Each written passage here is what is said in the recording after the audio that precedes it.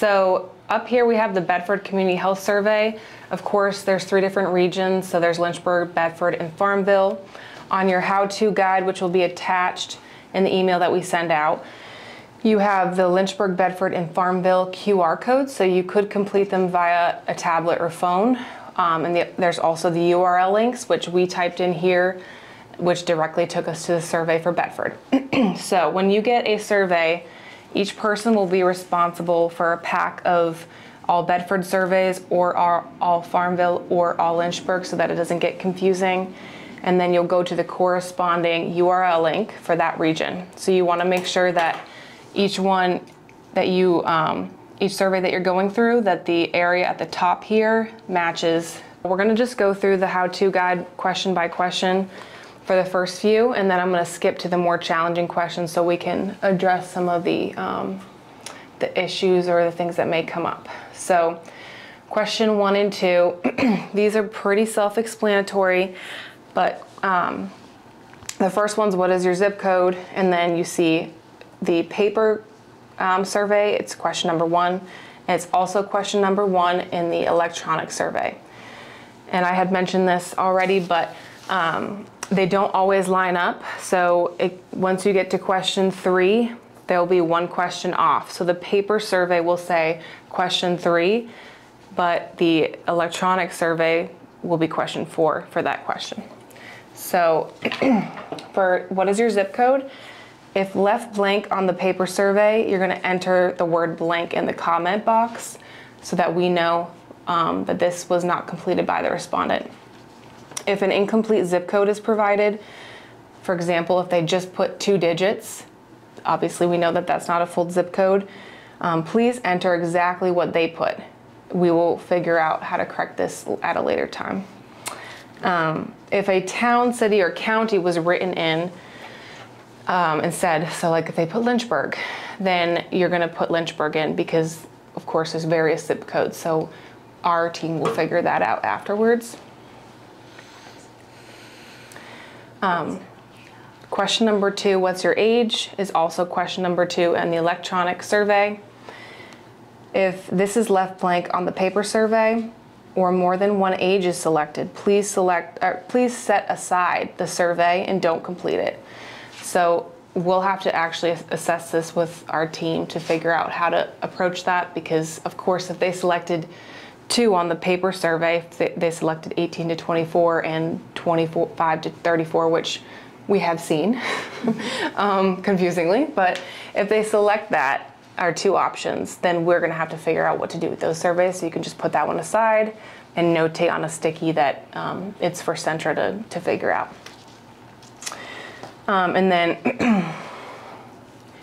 question 3, I'll have to go next. Okay, so question 3 here, you see the health factors. I'm going to pass the actual survey around. It's highlighted here under question 3, health factors, and then there's also health conditions or outcomes. Here it's all in 1 question. On here it's questions 3 and 4. So we've divided the health factors and health conditions out into 2 different questions here. That is the only question like that. The rest are a little more self-explanatory, but if anyone wants to look at that, how it looks on there. So for question 3, what do you think are the most important issues that affect health in our community when it comes to health factors? They have the select all option, so they can select more than 1. And they also have others, so they can type in. So this was one of the questions that we needed to discuss, I guess, together to determine if someone doesn't select anything. My recommendation would be for you guys to select other and then type in no response. Mm-hmm. Any other option, any question with the option of other, if they did not select anything, they left the question blank, I would say we should select other as a rule and put in no response. Okay, same thing for question 4. So this is the same question, but with the lens of health conditions and outcomes. So hopefully they selected something as an option, but if not, they have nothing completed, we'll select other in the electronic survey and put no response. And then question 4 on the paper survey is question 5 on the electronic survey. And again, this guide gives you that clarity. So the question is, which healthcare services are hard to get in our community? Please select all. Same exact situation. Some people quite literally selected all, so then you would select every single option. Question 5 on paper is question 6 on the electronic survey, and number 7, 9, and 11. Those 3 are all similarly designed, I guess, for lack of a better word. So they're all going to be answered in the same way. On the paper, it says, do you use dental care services? Or I guess we're at question 7, sorry. Do you use medical care services? And then it says yes or no. And then within the same question you have, if no, do you know where to go for medical care in your community? So it's kind of a loaded question with multi questions in it. So how I did that was, you'll see all the response options here, and then, I'm sorry, it's question 7 on paper, 8 on here. So you see, if they selected yes, please select all the medical care services that they use. If they select no, please select no, I do not use medical care services. So these are those 2 no options. And then this question, to determine which of these you select, you will look at that final question. If no, do you know where to go for medical care in your community? If they put yes, then of course you'd select no, I don't use medical care services, but I do know where to go. And if they said no, they don't know where to go here, you'd say no, I don't use medical care services, but I do know where to go. Again, if they put other, you could type it in there. So question 8 on paper is question 9 here. And that is true through the rest of the survey. It's just one question behind. How long has it been since you last visited a doctor or healthcare provider for a routine checkup? I have not. 1 to 12 months and so on. So for this option, on the paper survey, they should have only selected 1. Sometimes they select 2 answers here, we have found. In that case, we need to, I guess, determine what we would want to do in that situation. I would think that maybe we would need to either make this as a multi-option on the SurveyMonkey, or have them just put those surveys aside for us. Yeah. If they don't respond at all to this question, they'll skip it. okay. Yeah. So if they don't respond to questions at all that have no other option, then you'll skip it. If they have another option and they didn't respond in that other option, put no response. So question 10 is just like question 8, which question 10 is question 9 on the paper. So you'll follow that same process. Question 11, how long has it been since you last visited a dentist or dental clinic for any reason? Again, if they don't select anything, you'll skip it. If they select 2, you'll mark 2 options. Question 12, again, is just like question 8 and 10. So if they skip this question here, you'll just put other, no response. Same with 8 and 10. All right. How long has it been since you last used mental health, alcohol use, or drug use services for any reason? So this is question 12 on the paper survey. Same exact process. If they select more than one option, you select both. If they didn't, you'll skip it. Okay, this is question 13. Again, you'll just fill in exactly how they filled it in, skip it if you need to, or type in no response here if they didn't put anything. So questions 15 and 16, these will be changed so that you can select more than one option. Hopefully they only selected 1, but and then you'll be able to skip it if needed. This is question 16 on the paper survey and 17 on the electronic. During the past 30 days, select all that applies. So again, it's pretty self-explanatory. If they left this one blank, we'll just select none of these for them because that is the same. Okay, question 18 is 17 on paper. So you see all the questions listed down here. For each one, you will go to the drop down based on their answer. You'll click yes, no, or not applicable. I was told that some people are selected not applicable on the paper option, even though not all of them show as that being an option. So see how they're grayed out. So if they put not applicable for that, you can select it on the electronic version. That's already an option.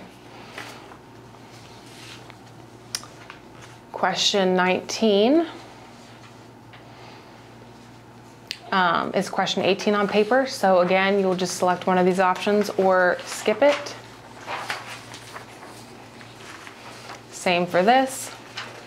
Question 20, which is 19 on paper. Okay, so questions 21 and 22.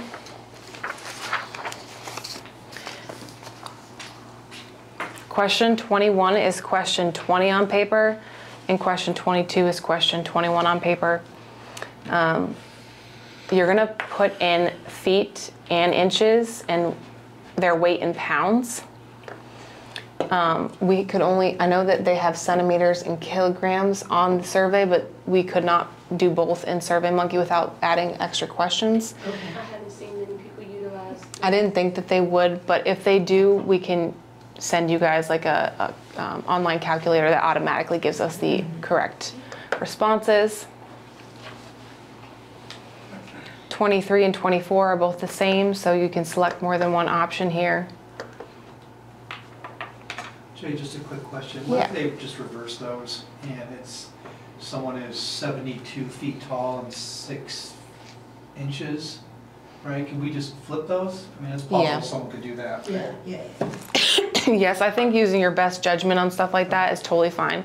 We would do that anyway, so that's, yeah, acceptable. And will this question be changed too? Because some people left it blank. So will you be able to skip it? You can put blank if they left it blank. So anytime that somebody's left it blank, we need to write that in.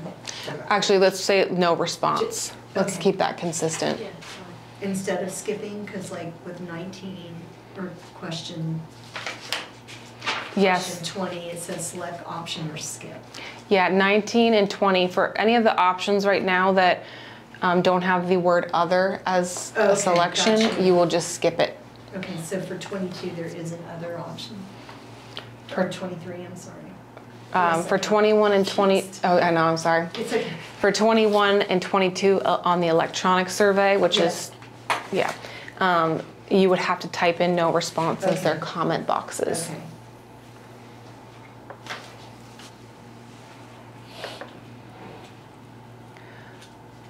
For 23 and 24, there is no other option, so if they didn't respond to these, you would just skip them. If they selected more than one, you would select all options that they selected. 25, which is question 24 on paper, there is an other option. So if they didn't respond to this question, you can put no response in the other field, and then answer accordingly. 26 is the rules apply just the same. Same with 27. There's a not applicable option, so or never, so you shouldn't need another option. Did 26 have a not applicable as well? No. That's a skip. Well, they have I did not eat, but yeah, you would just skip it. Skip. 28, which is 27 on paper. It's a Likert scale, so you'll just select the option that they selected or skip it.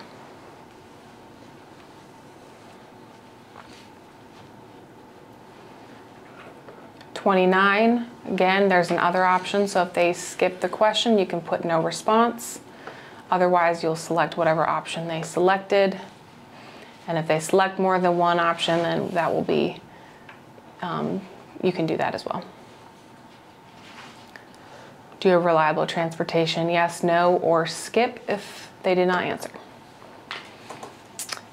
What type of transportation do you use? Same rules apply. Other would be no response if they skipped it. Otherwise, you'll select whatever options they selected. Is 32.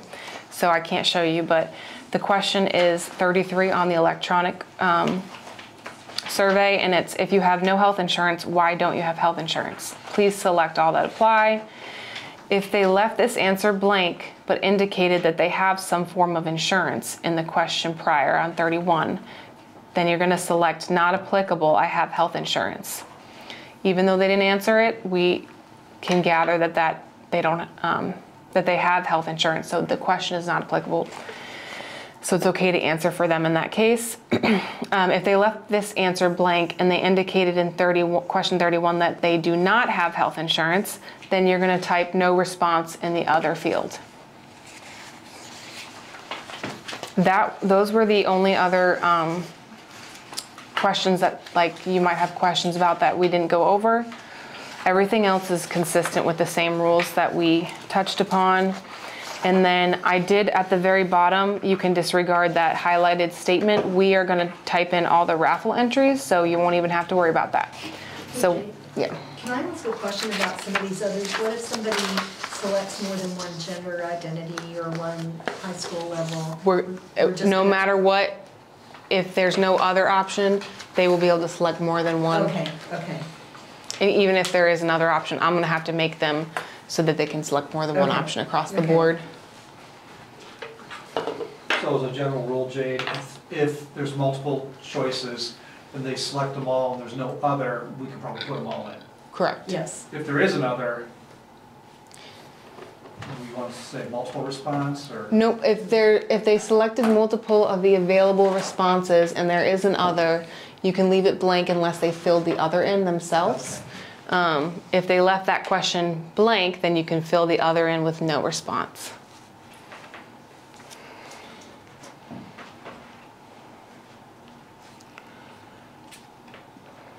Are there any other questions? I'm sure questions are going to come up.